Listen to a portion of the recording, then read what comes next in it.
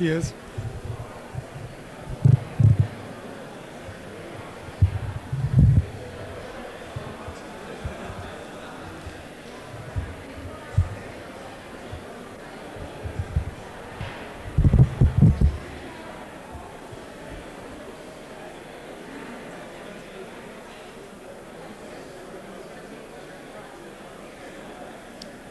Good. Okay. Good.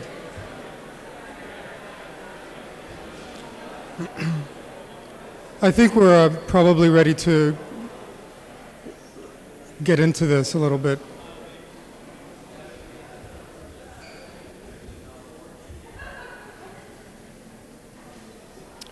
I'd like to welcome everyone to the SCI-Arc Wednesday evening lecture.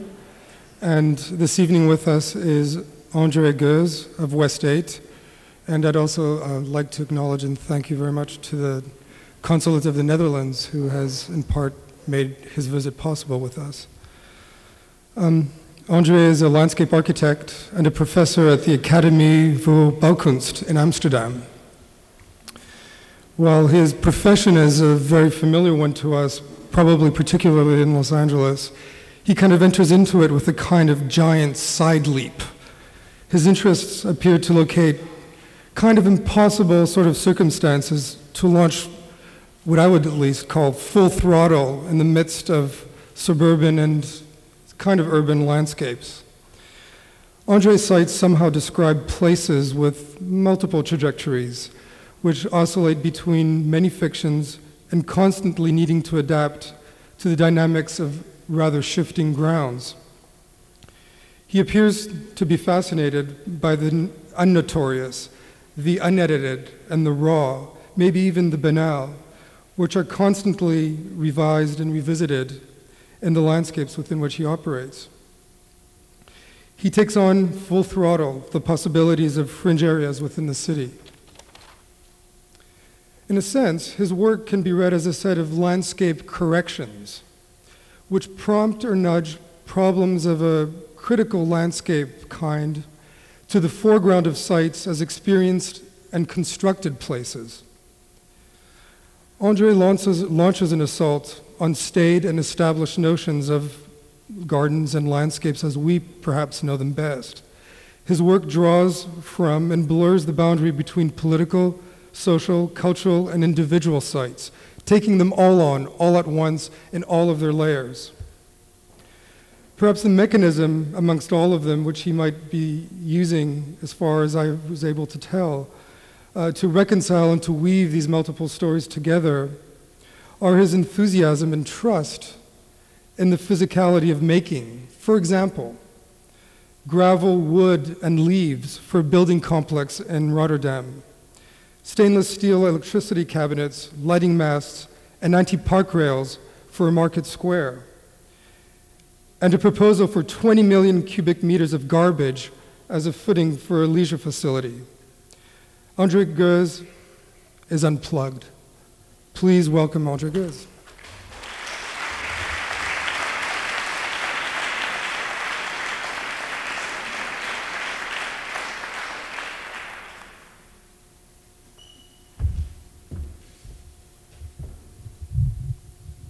So first we start a period of testing and a sort of 30 seconds to start cameras. Yeah, thank you. Thanks for this introduction. It's an honor for me to be in LA. I like this city very much, and it's a very nice occasion to see this school for the first time. I'm quite impressed about the laboratory atmosphere down here. So I would love to have a closer view to the studios.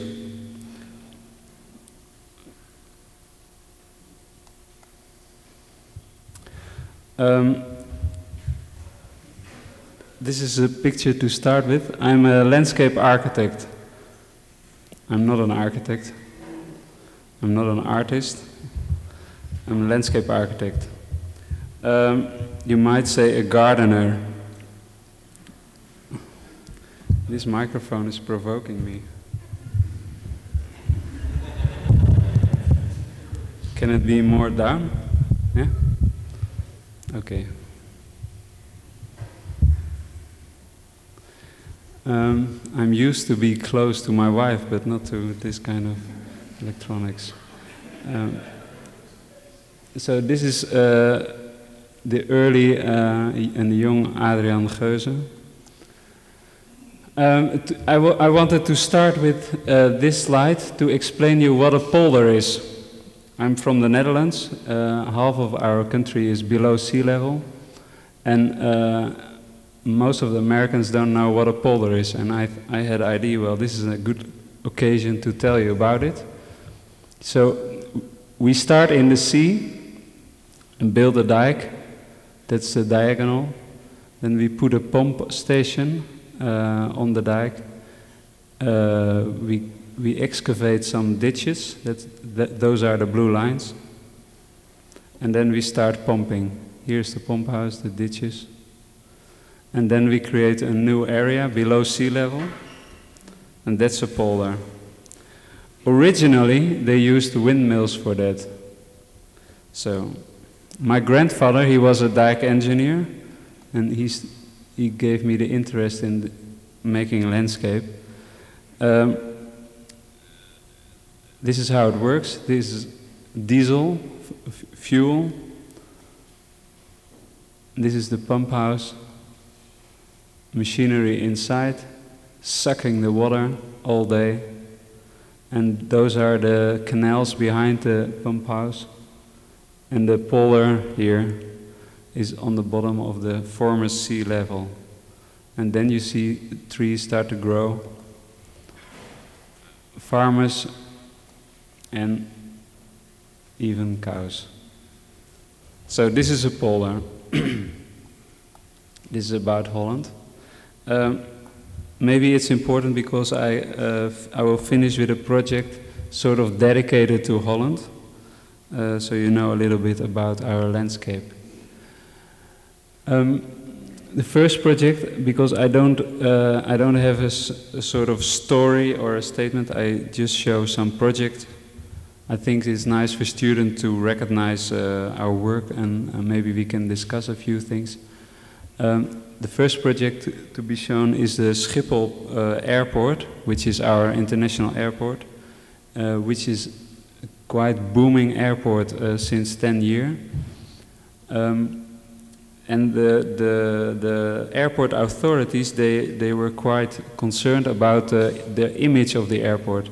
As you might see, it looks a little bit as all the international airports. It's a world of asphalt and concrete and building sites. And Schiphol, they are very concerned normally for their identity, because since many years they win prizes as the best airport in the world, things like that. And they want to have a green airport. And because of the extensions, that identity was lost. So we got a commission to make a greener airport. We did some research, discovered what you already might know on an airport terrain.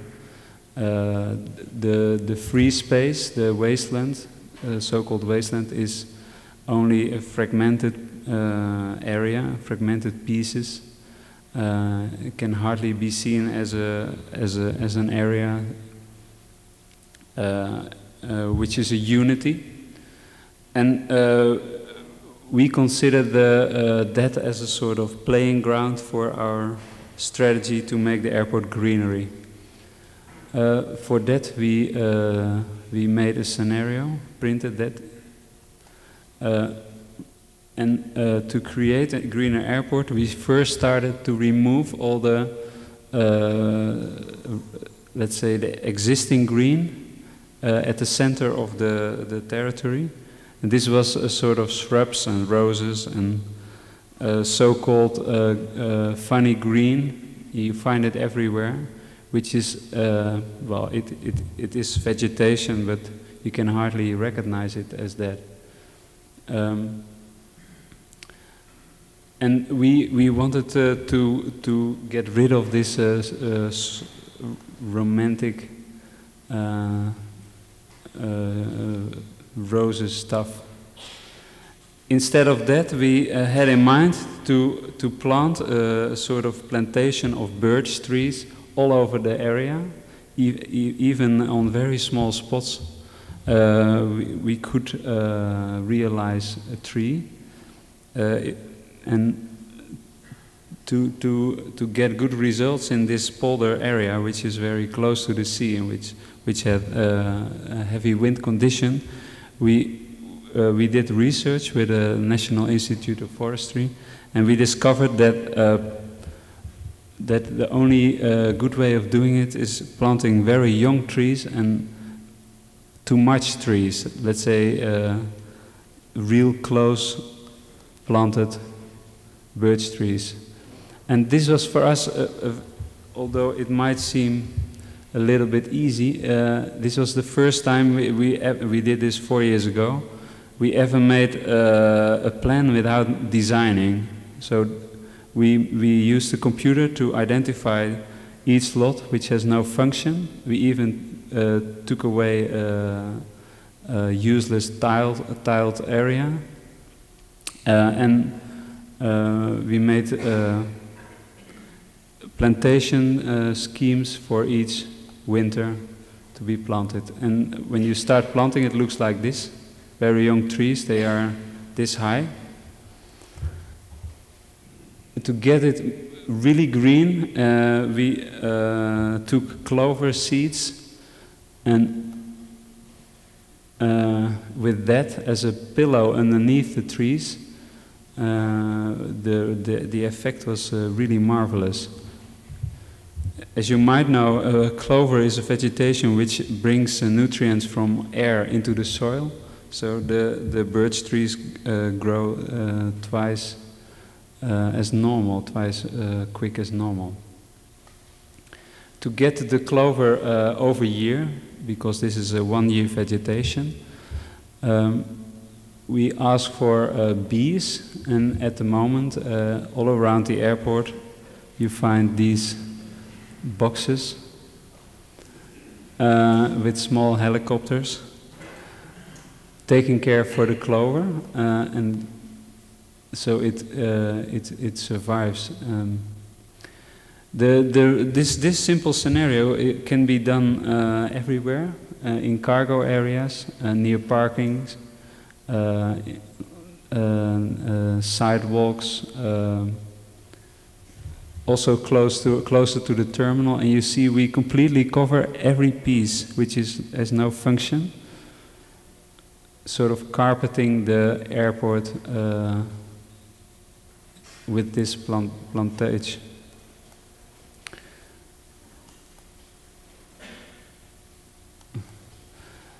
So beside this was a sort of, let's say, design like, in a way, like farmers work or people in the forests without design. This was for us also the first design. We didn't deal with bureaucracy, because we simply didn't make a sort of conversation to other authorities, to traffic people, etc. We plant everywhere, and also on cables and pipelines, which is absolutely not done normally. And when there, well, a few of the municipality services start complaining immediately when you do things like this, and we just tell them that they can take away each tree they don't like, as a sort of, well, we are planting 1 million trees, so if you want to take out 100, go ahead. So here you see, even inside the parking garages, open spots are colonized by these birch trees. With this strategy, we already planted 500,000 trees, so let's say 100,000 a year. And we reduced the maintenance budget to a half of what it was. And with that money we created bulb fields all over the area. And also on airside with red and white tulips. And we could force the authorities to create pots in which we can add the flowers, vegetation, which you can find in my grandmother's front garden. Really normal, typically Dutch vegetation like tulips and lilies. We change them every 2 months. They are really loved by Japanese and American tourists who sit down in those pots and photograph their families.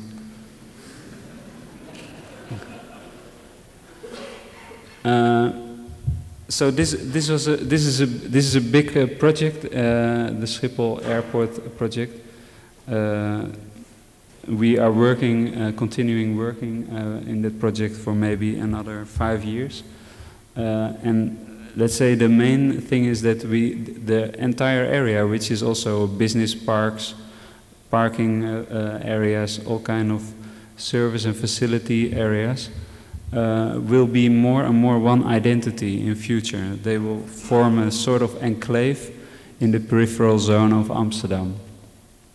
And since this is most of the area is run by private companies, this will be also the first private city in Holland. This is a temporary office in barracks put on a former parking lot, asphalt, and we covered the asphalt with broken pots, terracotta, to have a simple garden, a really low budget garden for a few years, with birch trees again. This is a fountain in winter. Another garden. I start with the gardens, so I will end with other project, more urban projects. Another garden is a patio garden in which we spent all the budget in creating a sandstone vase made in Italy, with next to it buxus hedges which will have the same vase shape in the meanwhile. So this garden is a still life with gravel and sandstone, buxus hedges. It's pretty new, so it have to grow.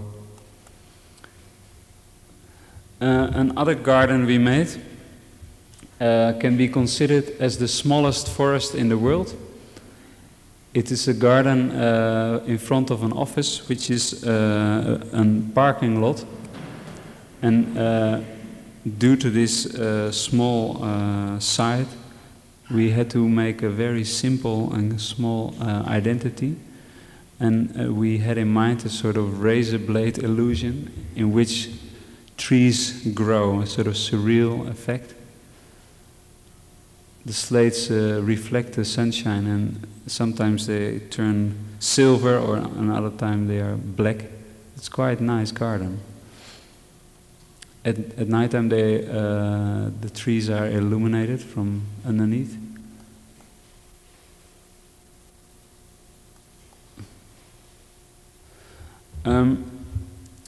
A garden which had been realized this summer. And the vegetation is very fresh and new and not grown old. Is in the southern part of the Netherlands, which is a polder with a very heavy clay. I like that district very much because of the beautiful skies. It's a very open landscape in which each farm, isolated, has trees to protect the roof against the wind.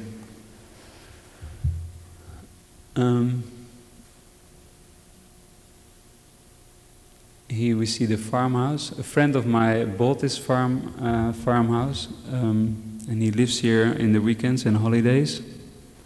It's close to the Belgian border. And we created a garden, which is a very simple thing. So here is the farmhouse and the house. We insisted that the client should buy a piece of land and add it to the garden here, and plant it with poplar trees, very high growing trees, protecting against the western wind from here. Then we added hedges, you might see them here, to make a more enclosed part with a void facing the sunset and the dunes which are in the west. And then with the tiles which are there, used by the farmer, very big, heavy concrete tiles, we made a platform over here. And then here is the fruit garden with cherry trees. And then perpendicular to that, there is a zone in which the terrace can be moved. And the funny thing, or the real idea behind is that in this area, in this isolated garden, you could manipulate a terrace, have it in front of the house, underneath the cherry trees, next to the platform, or in the cornfields, or the potato fields. And that's a tremendous effect, playing with the garden inside, outside.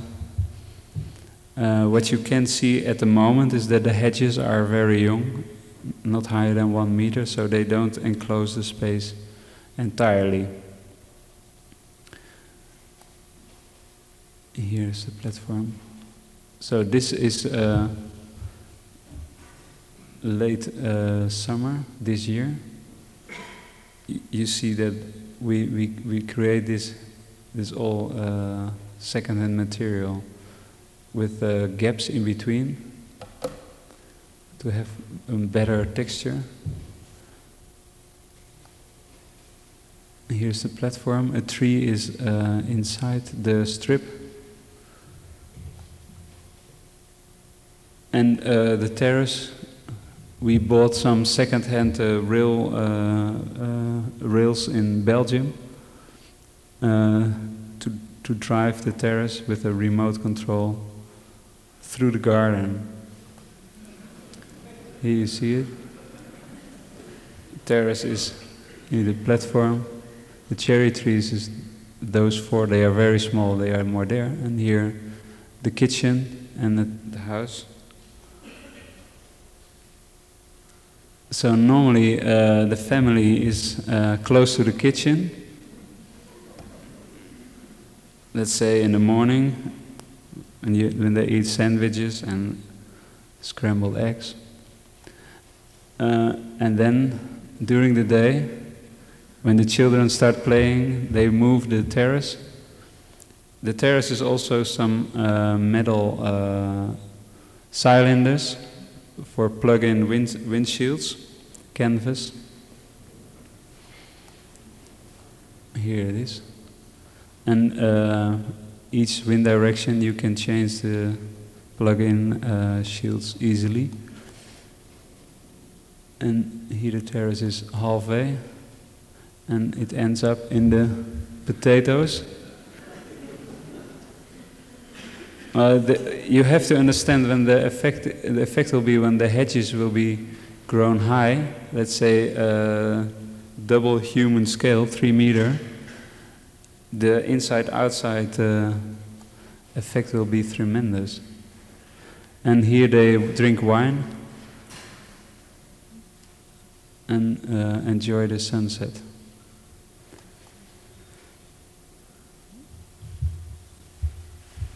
Is it too quick?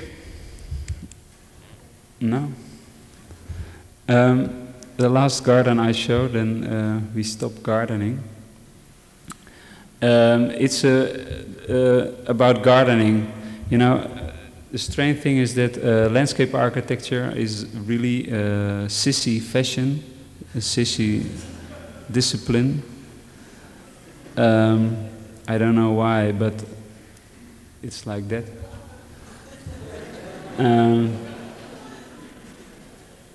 You know, in 19th century condition, which is the main sentiment, the Romantics, the main sentiment in the English-speaking world.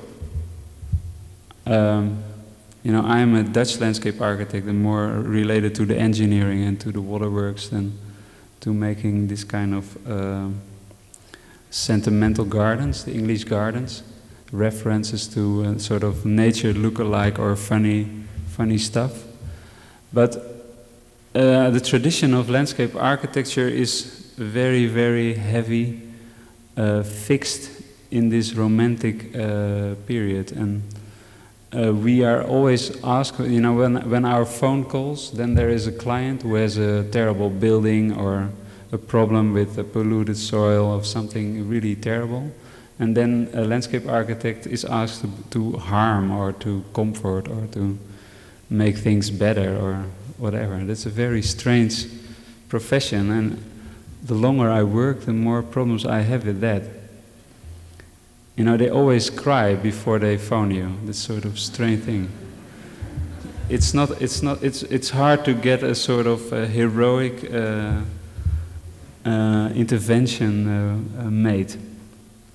Anyhow, this was a headquarters. This is the headquarters of a bank in the Netherlands. As you might see, this is a very stupid building. It's a building cladded with Brazilian granite. It's done as if it's done with tiles, you know, ceramics. It's really smooth, reflecting the skies. All the too much colored granite was taken away. And the result is a so-called, well, not successful building, which was, well, the guy had been in Brasilia, the architect, I think. So it's a slab of 80 meters high in the city of Utrecht. There is no single building, only the cathedral higher than this.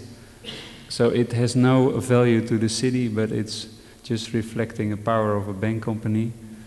And the result was a complete freak out of the locals, the people who live there. So the bank started being a sort of polemic, and because the company threatened the city, the municipality, that they would leave the city of Utrecht if they couldn't build there, and they couldn't have a building permission.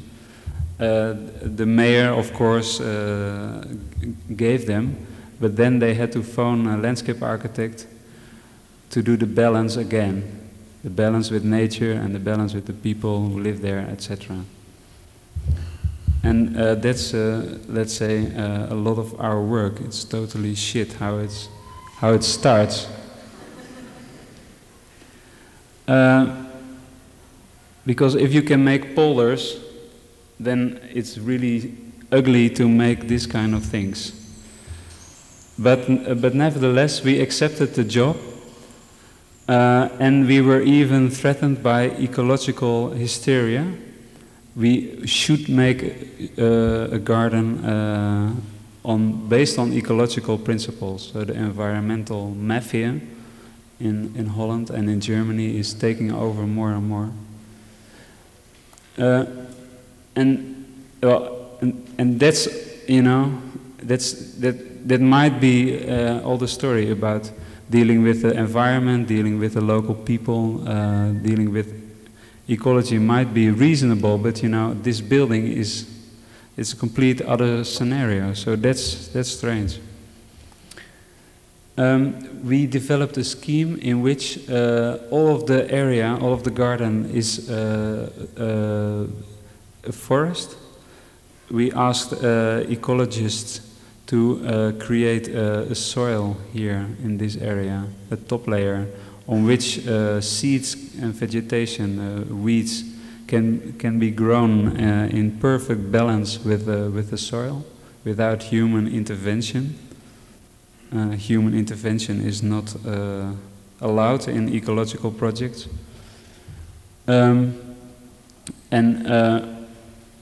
In this garden, we created a sunken area, a sunken garden, a strip. This is about 600 feet long. And we took a path from the environment. We crossed the strip. So we explained to the bank company that a public access to the garden should be maybe helpful in this kind of situation, and they consider that as a positive element. The building is based on a socle. That's how architects a parking garage called. The parking garage is underneath the building, and we paved the socle with tiles, anthracite concrete with a print of birch branches. And because the birch is the tree which is surrounding the building, the forest as well. So as a contrast to this ever-moving white, silver and fluorescent green birch tree, there is this make a hell of a noise. There is this deck with anthracite fossil.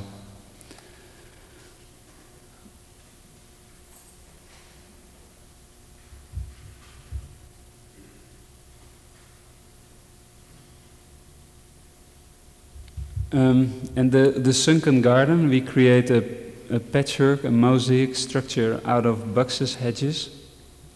We went to a mine to have rocks, giant rocks, and 60 tons. You know, all of Holland is sediment country, so there is no single bedrock in our country, no mountain, no bedrock, only water and wetlands. So rock is very special for us. And we to have a sort of elements in the garden. When you walk in the garden, you see the building through the leaves of the birch trees, but also you see the building behind those strange stones, which sort of fight the death identity of the building.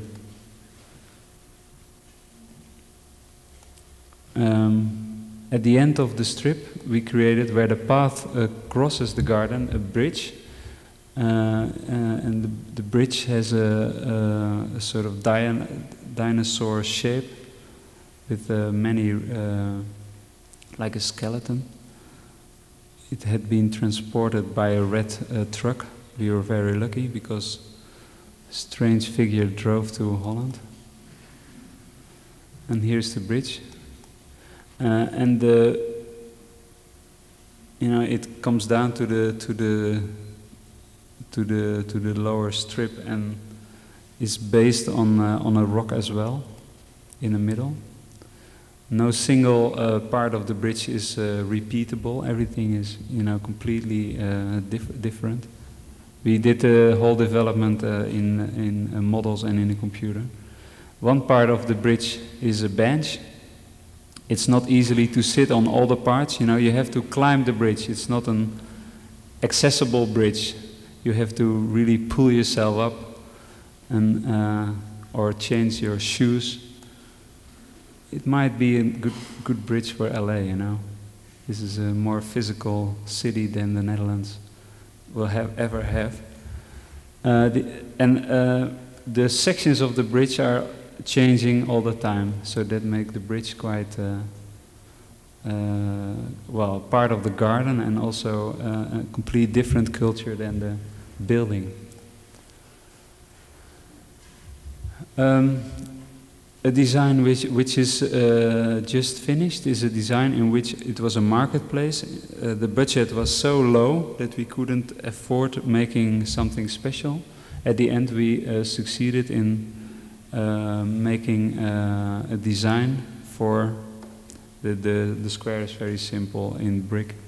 Making a special design for the electricity supply points. They are artificial trees out of stainless steel. We started modeling at the office. Here are the dummies. Testing them how they work outside with cars and with people. And at the end we construct them. Here you see there's a door in it for the electricity facilities to plug in. And you see above there are there's the to install it in between the market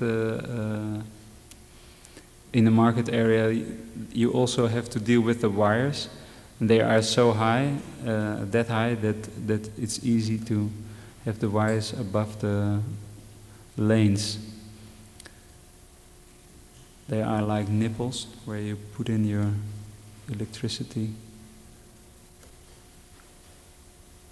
And especially since we work with the stainless steel, at nighttime they carry the atmosphere, they make the square.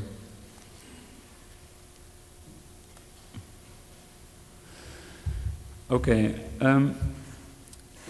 now a project which is a project we are busy with for 6 years. We started in 1990 and the completion will be done in November.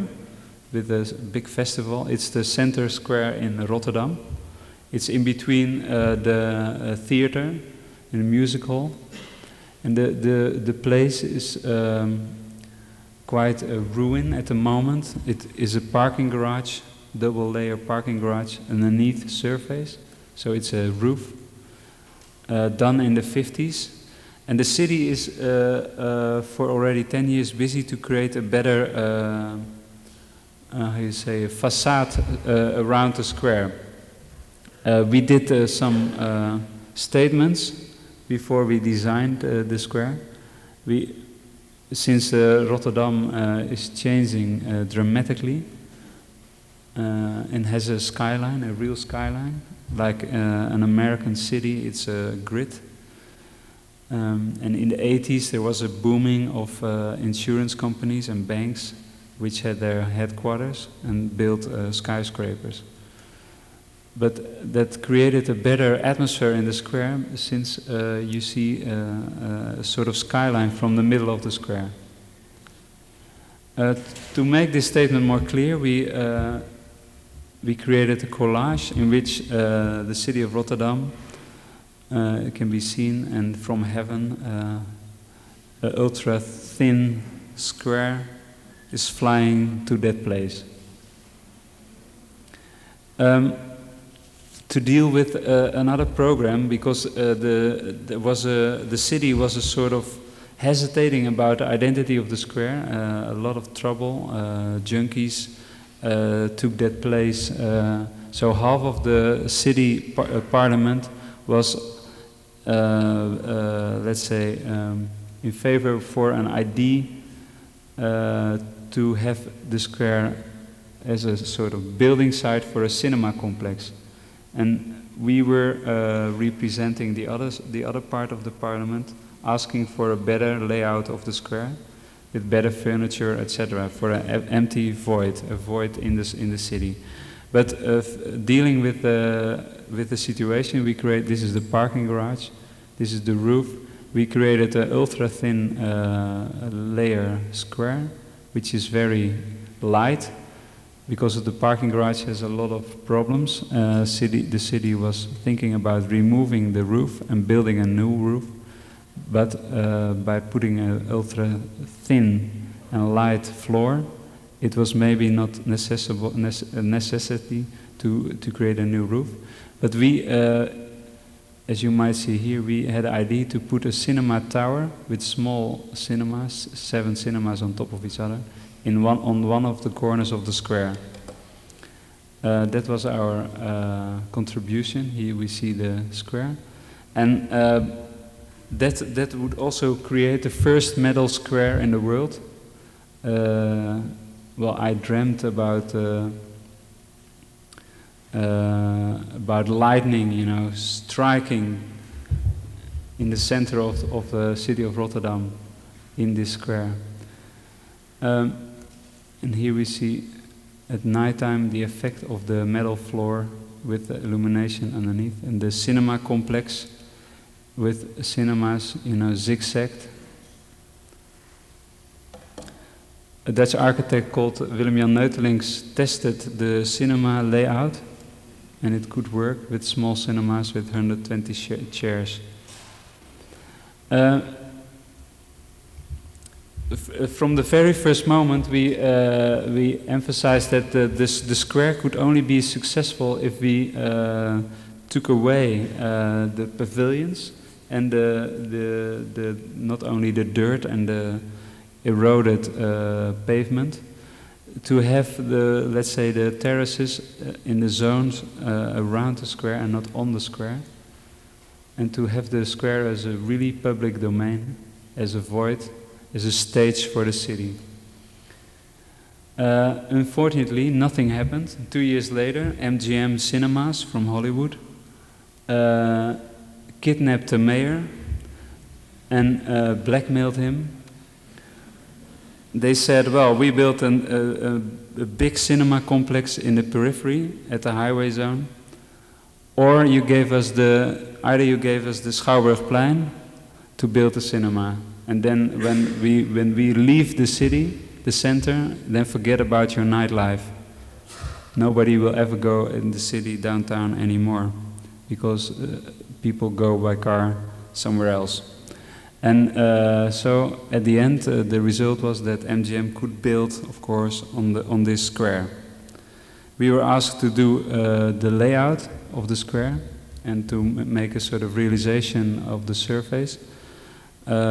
We had many doubts, and at the end we insisted that the cinema could not be larger than this and positioned in a sort of diagonal on the corner. It was part of the cinema, was 7 cinemas in one building. One cinema was 2,000 chairs big, so that was incredibly big program. And that design is now under construction. I show you again the roof and the parking garage underneath. We made a new proposal with a very thin floor, mock-up of the materials to create a sort of mosaic floor. Everything is really smooth and flat in one surface. It's really a void. But we use many textures: rubber, metal, epoxy, wood. As you might see, the cinema complex at the west part of the square causes quite a lot of shadow in late afternoon. And because of that, we made a zoning in our material. I'll explain you here. This is the more shadow part to make the connection to the buildings and to the entrances of the parking garage. We used epoxy. Then this is a rubber, a warm material with wood next to it. Then all of the center is metal, and this part is out of granite. Here is the model of the new floor. We intended to create a square which is sort of changeable during the day, not only by the light but also by elements on and in the square, and also during the seasons, and a square which can be easily transformed for activity as well. And we dreamt about a more interactive concept. I show you the epoxy. It's a dark floor with a transparent top layer of epoxy with silver leaves as a sort of eternal fall underneath the top layer. Then the eastern part where the benches are is out of wood and rubber. The wood is in two colors, two types of wood, timber.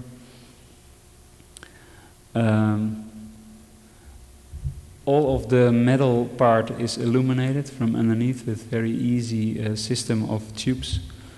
And the deck is with different sorts of perforation. So if you walk over the square, your shape, your silhouette change. Sometimes you have dots on your legs. Sometimes you look like a zebra or a panther. And the night effect of the metal deck is really fascinating.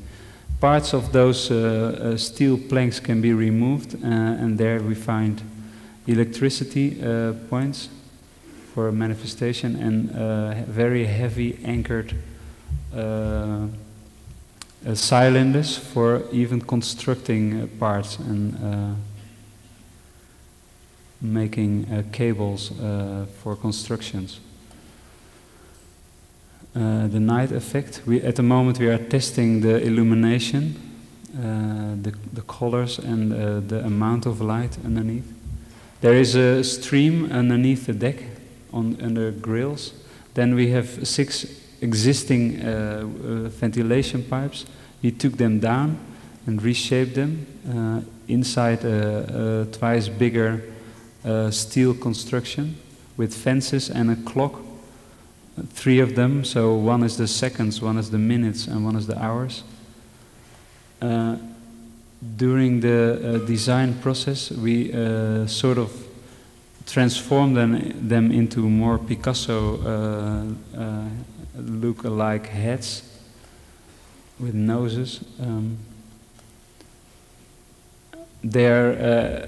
I couldn't make pictures still so far. They are managing at the moment those towers.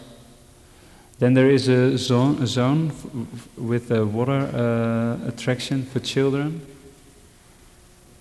A Norwegian granite with grills, with 200 fountains. And we worked for 2 years on the illumination scheme above the square. At the end we had an idea of using giant hydraulic lamps, really big, with feet as big as a Cadillac, and a lamp which is not bigger than a fist. So it's like a dinosaur with a walnut brain and a fat body. And they move every second hour. They can take at least 8 positions. So 4 of them, this is the research for the lamp, this is the final decision. So they move in different positions and they have a sort of powerful expression on the square, and they even rule the space. Children can add a coin, a guilder, in a machine, select such a lamppost and a position as well, and then they reshape the 4 hydraulics. And at nighttime you can spot your lover on the square with a heavy beam.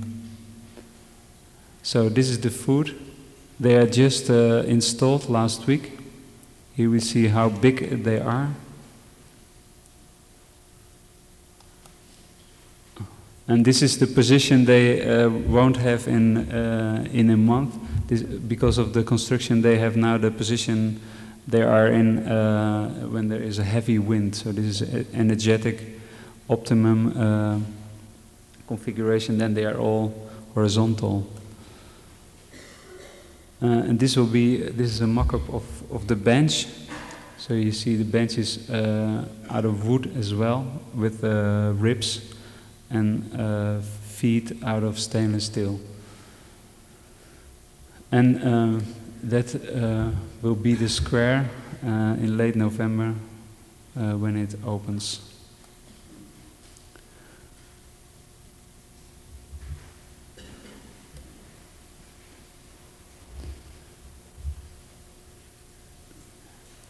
Last year we did a show in Storefront Gallery in New York. And for that occasion, we made a paper design for a manifest for 5 spots in Manhattan. One of these spots was close to a Flatiron building. It's Washington Square. We made a statement about nature to bring the square, the park, back in the grid, in the block system, and to and with a sort of simple urban rule or a zoning, a sort of specific zoning law, to let it grow like the city. Because a strange thing is that in New York, the city, the buildings, the block are a sort of complete world of freedom. And the free world of the void in between the blocks is a sort of monument. So no tree can be touched, nothing can be changed, because it's a cultural heritage or it is something. And at the end, the city changed more dramatic and has more dynamic structure than nature in between the blocks. So that was something to be discussed. Of course, this is all not to realize. So we had a lot of fun. We created a fully structure out of green and made a flat sequoia twin of the Flatiron. And we also declared why the Seagram building was set it back by Mies, by creating a vertical park in front of it. But nevertheless, this project resulted in an idea which we are building now in the Netherlands. It's a project we are busy with, so I can show you nothing more than the first drawings, but the project is accepted and we start with the tenders. So this is a square with green follies where the tramway drives through.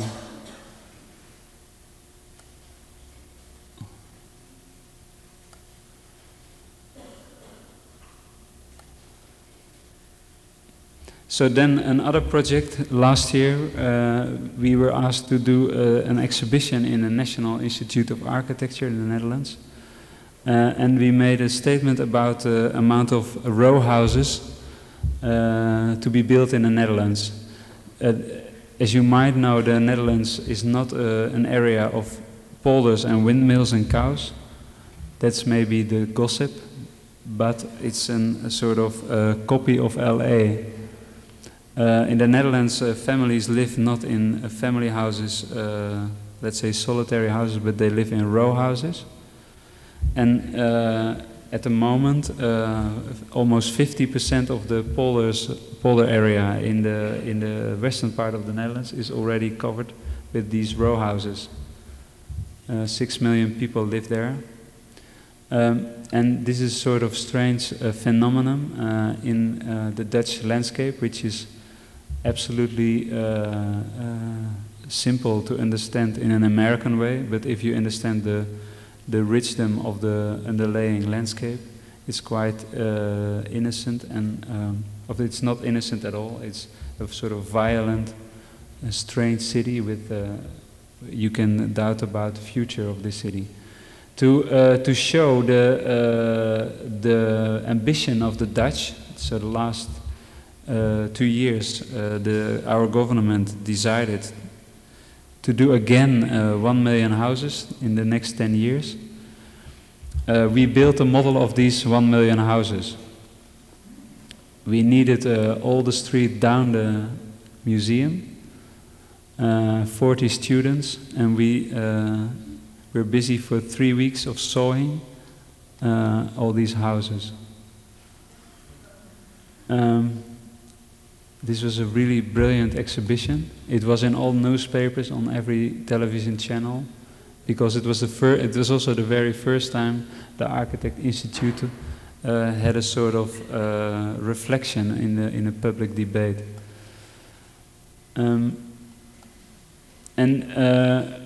As you might know, because you live here in LA, you see that urbanism has really no meaning. It doesn't matter how you put these houses. They are fine family houses, and you can put them where you want. It doesn't matter.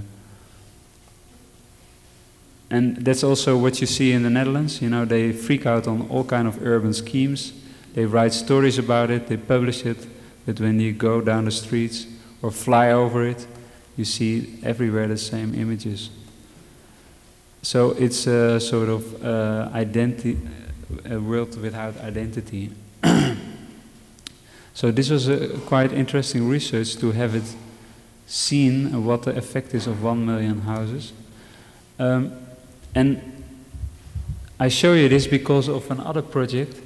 The row house typology can be done in, let's say, 30 houses per hectare. I don't know how much it is in acres, but it's limited. You cannot build a higher density, and there is an enormous.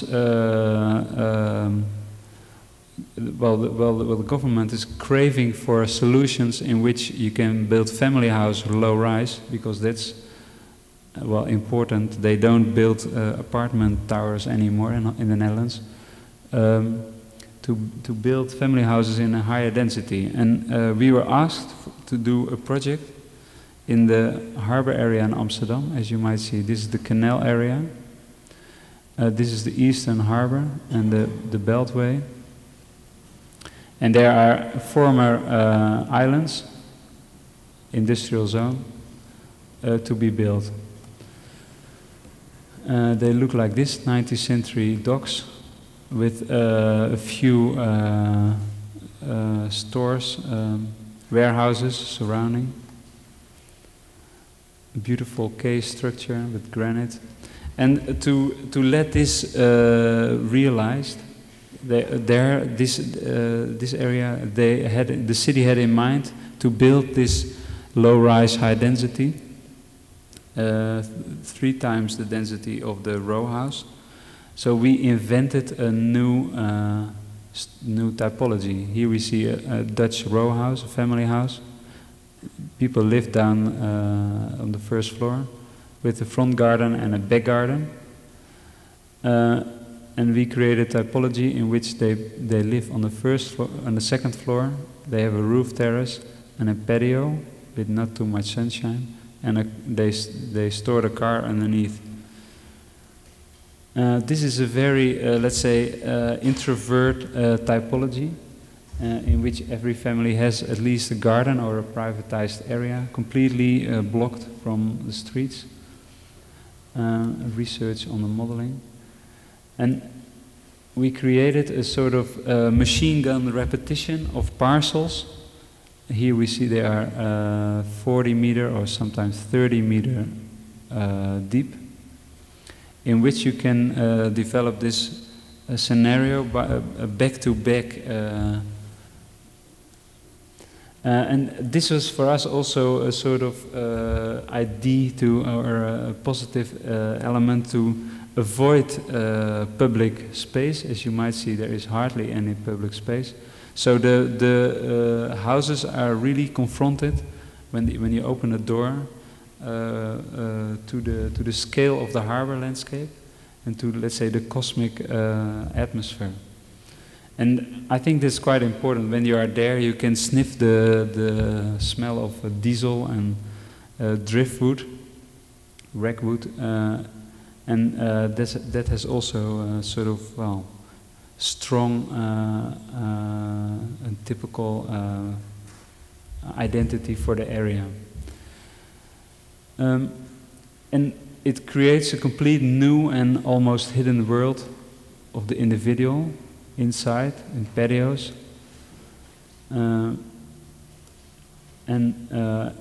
And roof terraces as well, where you can be confronted with always windy place.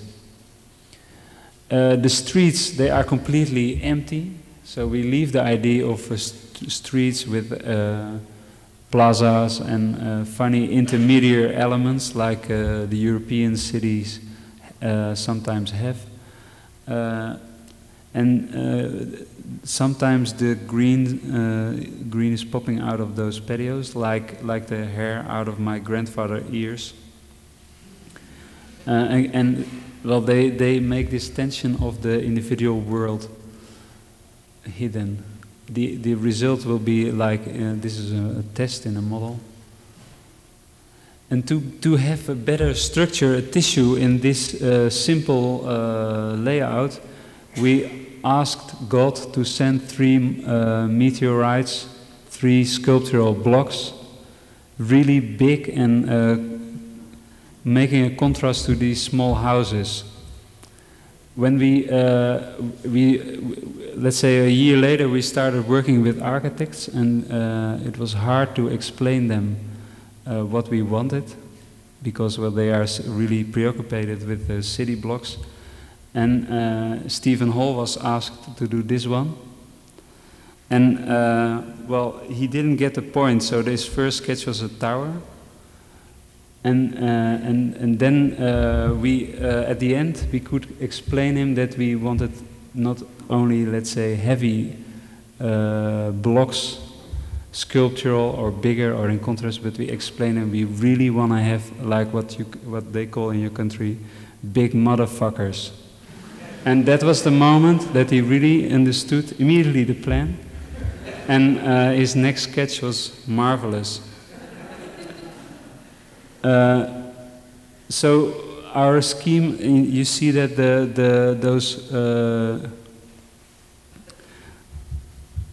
those monsters face the landscape items, the dam, and also the pump station, the sunset, and entrance of a tunnel.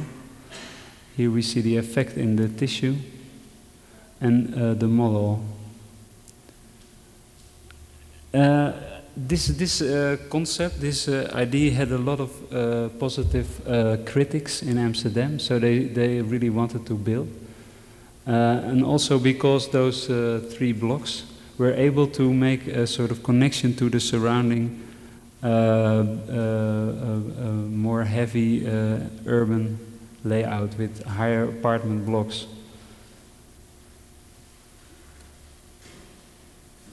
It's a play of alleys, of voids, of hidden worlds, of interiors, and they all, well, they are built up in a sort of tension. Somehow we could refer to the original Dutch cities. Here we see the 17th century paintings. You always see a horizontal roof landscape of small houses and one cathedral. Even the city where I was born had such a building. We tested a lot of, in a lot of models, the density and the exact number of houses. So there's 2,500 at the end could be made. Instead of making a public space, we put all the money in 2 bridges. And the bridges are 8 meters high, which is the maximum height of the low rise. So when you climb the bridge, this is the only place where you can see in the public landscape the roofs of all of the layout. You can watch in summit all the clouds coming out of the patios of the barbecue smoke. Then we started to work with clients and with architects, and we made an additional scheme to get more differentiation. Of course, you see that there is a difference in the width of the parcellation. The city made a distinguished program, so they asked for social housing and free market housing as well. And we worked with different clients.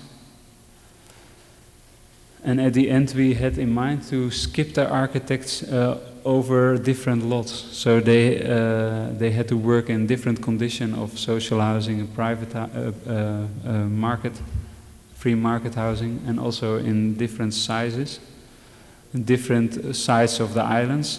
So we have a lot of family, let's say, sister-brother relation or nephew-cousin building. A few buildings were done in the typology I showed, which is now in Holland a sort of new typology for very high dense housing. It's in research, and the thing I really like is that we asked the architects to freak out on the entrances and to make the rest of the apartment as simple and rough as possible, to have a sort of more closed architecture. This is one of the extremes. It's done by Christian Rapp, a German architect, who made the houses here. You see, with this very small entrance, you go through alley to the patio, which is not with sunlight anymore, but only a skylight. And there you enter your house. And the facade to the harbor and the facade to the street is completely in brick. I like that scheme very much. And we built this city. This is Stephen Hall's block, which is a U-shaped square block, 14 floors high with a harbor inside. We built this city with the help of a model. All the architects, almost every second month, they bring their new stuff, and they build it in sort of interaction with each other. And at the end, it turned into a sort of what's happening now, a manifesto of this type of housing. The last project I want to show is sort of ecological project in the south of the Netherlands. There was a storm disaster in '53. Thousands of people were drowned, and the Dutch made a law, which is called the Delta Law, to punish the sea. And the law was that there should be a dike, here we see it, which is 15 meters above sea level, so the sea could never penetrate the country anymore.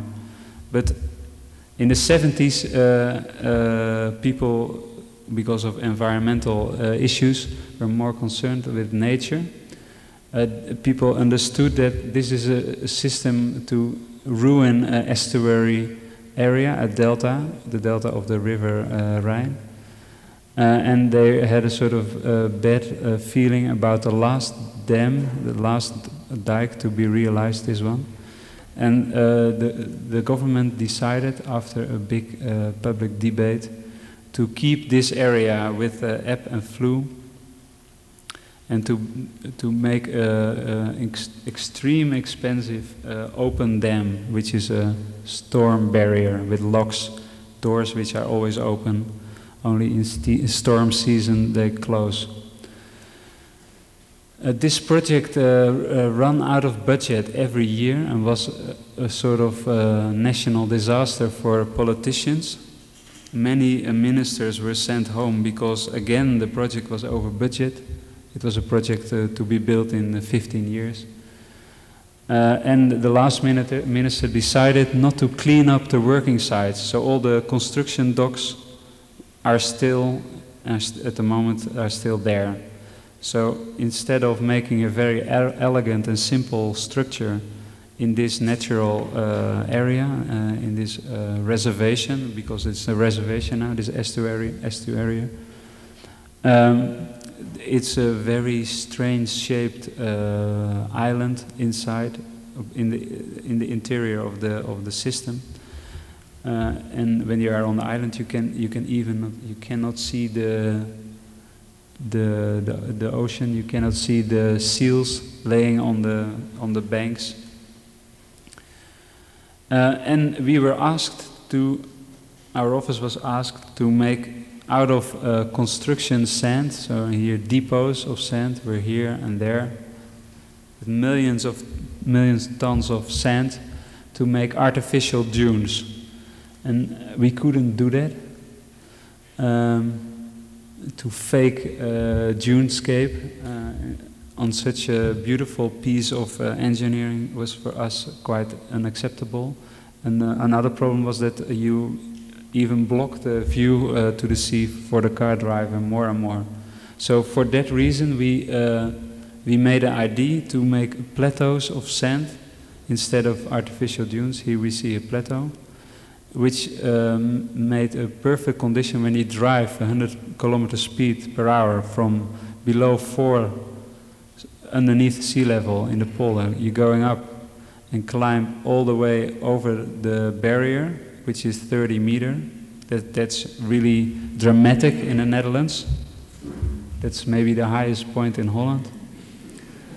Well, you might understand that when you drive that hard in your Mercedes with nice music and warm car, and then you come here at 10 meters below, above sea level, and then you have this panorama all over the sea, and then you think, wow, I'm driving over the waves. That was our major, let's say, concern. To address, here we see it better, the project better to the ecological mafia, we wanted to cover the plateau with shells. Shell is a dump material, waste in this area because of the oyster industries. Here you see. Because the shells could be the perfect alibi for birds to land during flu. When the water is high, they go to the land and wait for the low water. And when you have a surface covered with shells, they sit there and they make their nest in the summer. Here you see the mussels. That's how the birds fly from Scandinavia to Africa sometimes.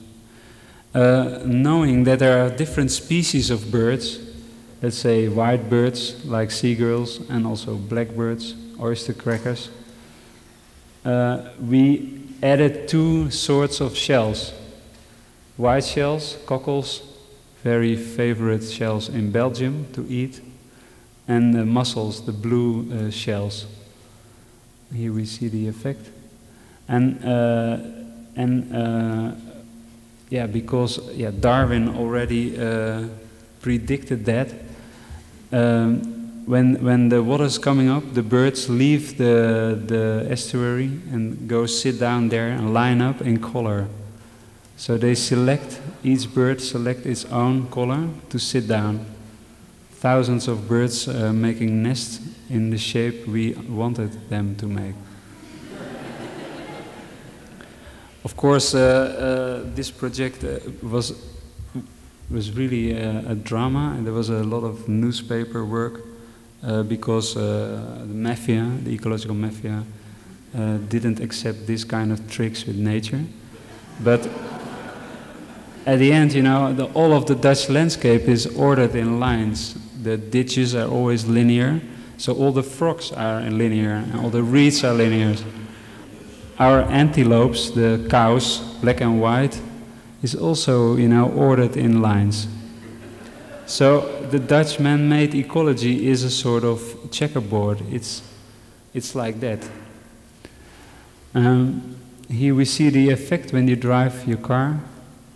I do this quick. And you see how we could, let's say, relate the citizen, the people from the metropole, driving their cars, with the ecology of the delta. And especially at nighttime, because of the illumination of car lights, the shells, they start shining like a pharaoh in his pyramid. Thank you for this lecture.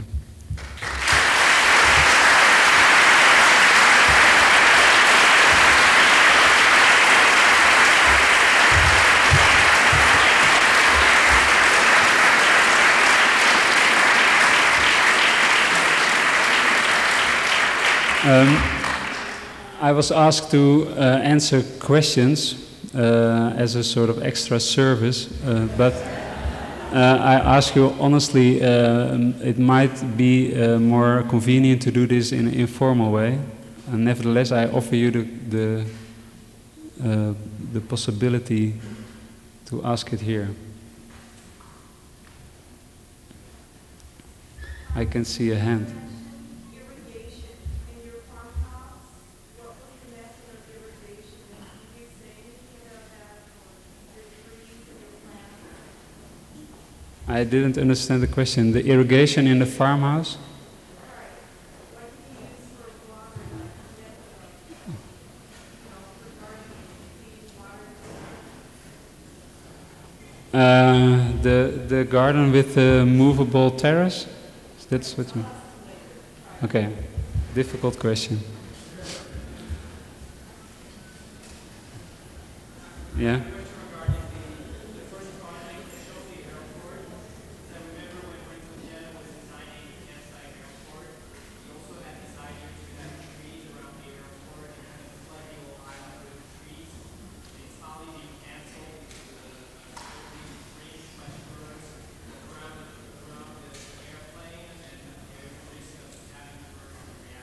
Yeah. Okay, the question is about birds, how to deal with the bird problem close to an airport. The authorities in Amsterdam airport also had this problem. For that reason, I told you we worked with the National Institute of Forestry. There is scientific evidence that birch trees, since they have very small branches, don't attract birds, strange enough. So they don't want to sit on branches which all day long move, and well, they go crazy then. So, but this tree proved to be a sort of bird resistant. And strange enough, this is the only tree as far as I know. So that was maybe one of the most important reasons to select this one. Yeah? Can we have more illumination in the audience as well? I can't see.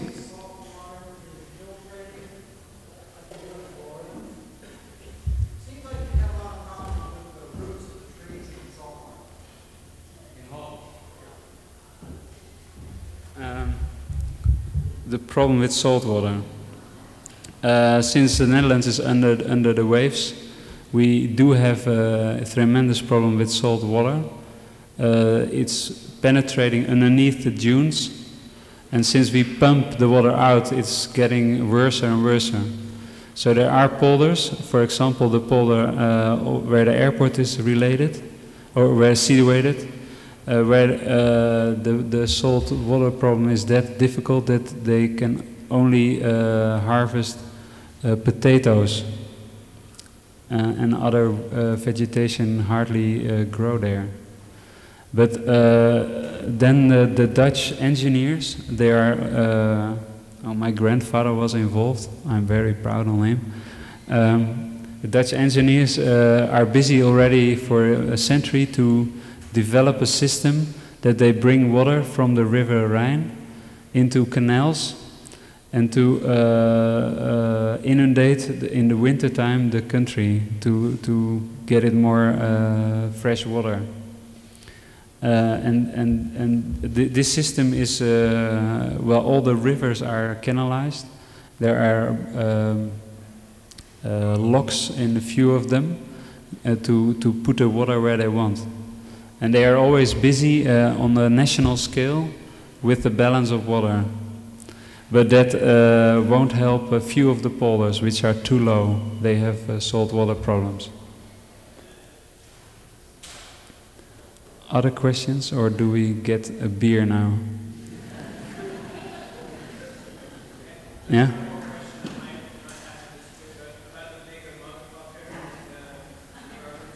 Yeah?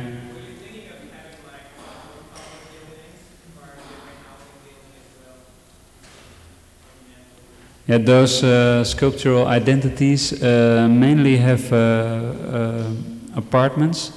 On lower floors they have studios and shops. Well,